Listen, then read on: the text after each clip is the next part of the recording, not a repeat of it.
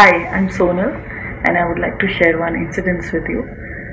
There was a time in my life when I was bedridden due to two bad slip discs, and at that point of time, one of the orthopedic doctors, who has been like a god to me ever since, he came forward and he told me that surgery is not the solution, and he would put me back on my feet without the surgery.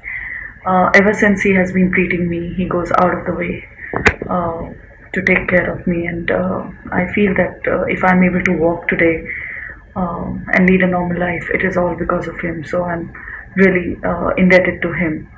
Recently, I've heard that there have been cases where doctors are being attacked, and I feel so saddened by all this.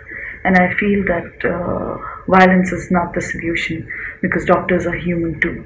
We must remember that.